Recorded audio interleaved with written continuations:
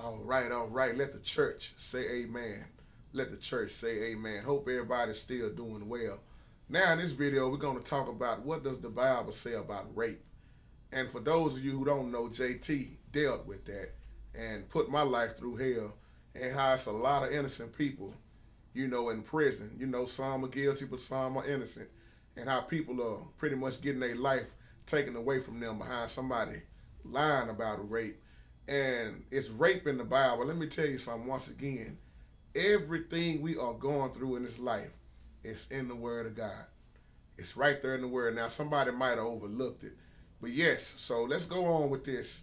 And big shout out to my man, Rosar, who just got out of prison not too long ago. You've been innocent for the last 15 years. I feel you, man. I tell you, I can relate to this, dealing with the law, dealing with the crooked judges, the system. It's all messed up, man. But to God be the glory. People are getting out and, they finding out who actually committed these crimes. Yes, the Bible, let me get off of that and go on into this video. The Bible condemns rape. And you can see it, especially in the Old Testament. Matter of fact, if you go back to Israel, y'all notice we've been doing a lot of videos about Israel in the Old Testament. And in some of those passages, you'll see what the laws was given to the nation of Israel before they entered into the Promised Land. You remember when they was up under Joshua, and when you go to Deuteronomy, it'll show you how God spoke right up against, forcing a woman to have sex with you. And if you did do this, men, you were killed. Oh yes, you were killed. See, it was so much things went on back then. And I want to say that's around Deuteronomy chapter 22. But I'll come back and post those scriptures up. But remember the law. And any man who raped a woman got stoned to death. Now, we can see how many people are being raped nowadays. This is one of those touchy subjects also, because many of you might know somebody that has been raped, or you might have been the one that been raped, or you might know somebody that's innocent and might probably been spent all their life in prison.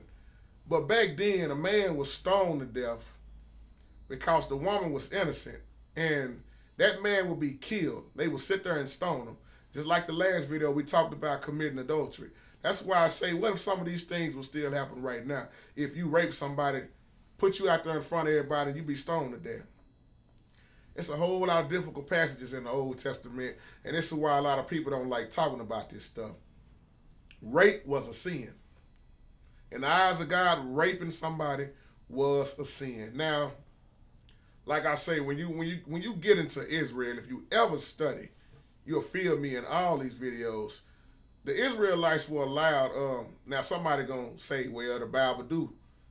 The Bible can, it. Well, let me say it like this. I don't want to sound confusing. Some might say that it was okay to rape back then, in so many words, because some people look at the Old Testament and they'll point out certain things in the book of Numbers. And they'll say like, well, the Israelites, they was allowed to take the females.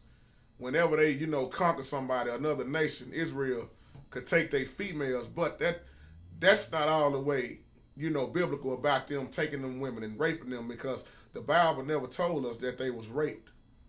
And it didn't say that the Bible condoned that, No, a lot of people take scriptures and take them out of context. That passage in I want to say that's Numbers, it didn't say nothing about raping them women when they took them women. Now, like I say, I wasn't there. I don't know what all went on, but I'm not going to add nothing in the Word of God that's not in there, because it's wrong to assume that, them women were being raped. But in Deuteronomy, it condemns rape. It condemns rape. Like I say, you will be stoned to death.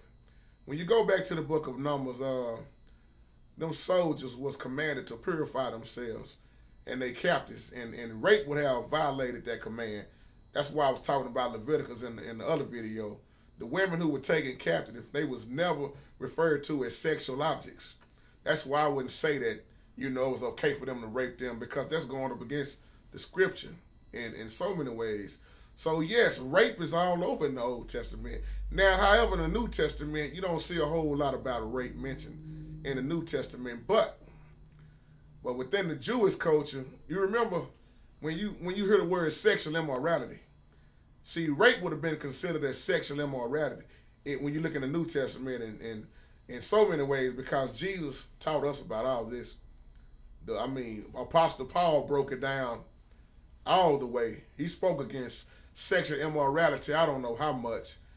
And when you think about people that's being raped right now, that's something that's rough to deal with. And it's sad that somebody would, rather take something from somebody. Even, it's done been women that's been killed behind rape. Some man done lost it. And, it's to the victims of rape out here looking at this video, I pray for you. That's why I say I dealt with getting in trouble behind rape years ago. And it put my life through hell because I was innocent. And to be innocent and know that you're innocent, and when everybody is up against you, it take a lot out of you. And that's why I'm standing here boldly in this video. I don't have no problem talking about nothing. I told y'all my testimony on it. If you ever want to go back and look about it, that was just one of my testimonies, man, how I dealt with, being charged with rape and how God deleted everything. And my record was white, clean, and JT didn't have to pay a dime.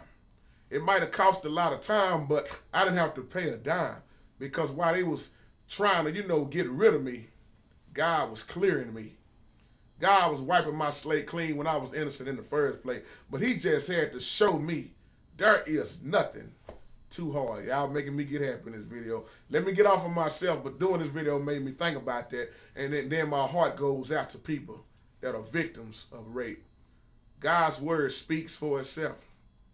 Like I say, it's all in the word of God. Like I say, if you need me to come back and give you those scriptures, I will.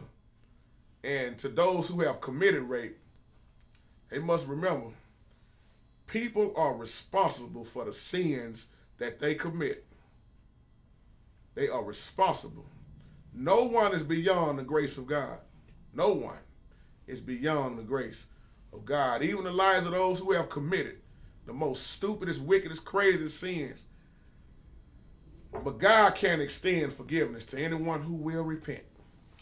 So that's the key word also. This is why I don't walk around putting people in hell, because if they can repent, God forgive them. But they must repent and turn from them evil, wicked ways. Matter of fact, I believe the book of John said, it was saying something about the law. I lost my thought. But anyway, nevertheless, to go on and end this video, I hope this helps out. And I'm going to probably do a part 2 and a part 3 behind this rape, because I want to come in this video and put those, those scriptures in there first. And like I said, it's in Deuteronomy. Go around chapter 22. And this is what I'm talking about. Let's go to chapter 2 and read the whole 22nd chapter, I believe. And read about when they tried to do that to a woman, what happened to them. If they would do that right now, but look at how many innocent people would be killed. See what I'm saying? It would be a lot of innocent men killed if they was just to not even give you a fair trial and just say he raped somebody. I'd have been dead a long time ago. See, this is why the word of God hits JT so hard, because when you look at the Old Testament, when you think about sin, period, you better thank God for grace and mercy. And this is no reason to walk around here and to keep living a crazy lifestyle. Straighten up your life. Straighten up your life. And 9 times out of 10, when a woman holler out rape on you, fellas, the judge not going to even really listen at you. Let me tell you something. When I was in that situation, the judge didn't even give me a chance to tell what had happened. He didn't even let me explain, and I had a white judge, and I don't have nothing against white people, but that guy didn't give me a chance at all to even say nothing. He told me what I need to do, and that was it. He closed the courtroom. And this is why I tell the young people all the time, try your best to stay out of trouble. It ain't all what it look like. Everything that glitters is not gold. And with that being said, peace and stay blessed.